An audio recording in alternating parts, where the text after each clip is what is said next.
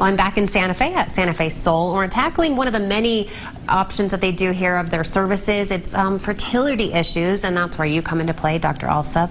So what made you first get into Oriental medicine? I've been practicing for 23 years, and I got into Oriental medicine when I was 13, actually. Did you really? Oh my gosh, you've been doing this a long time. I Very have, cool. I have. I've really enjoyed it.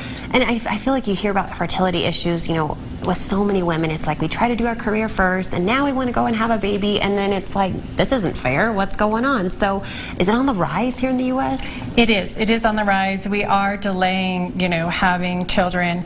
Many women want to start their career first. Yeah. So it is on the rise.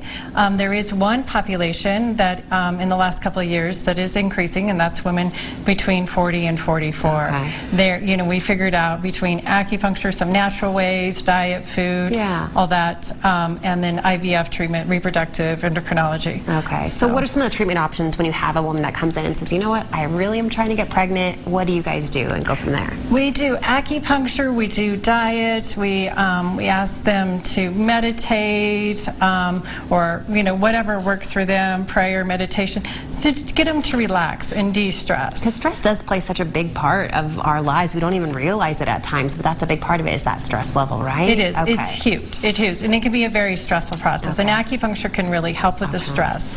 Can you give us some feedback on maybe clients? You know, I think you've helped so many over the years. What's maybe some testimonials from clients? I've been so lucky. I've helped over hundreds of clients over the 23 years I've been practicing. And, you know, it's always such a great feeling when a woman comes in, and we've been, you know, I've been going through the process with her, and she says, I'm pregnant. And then, such an emotional journey to get to that point.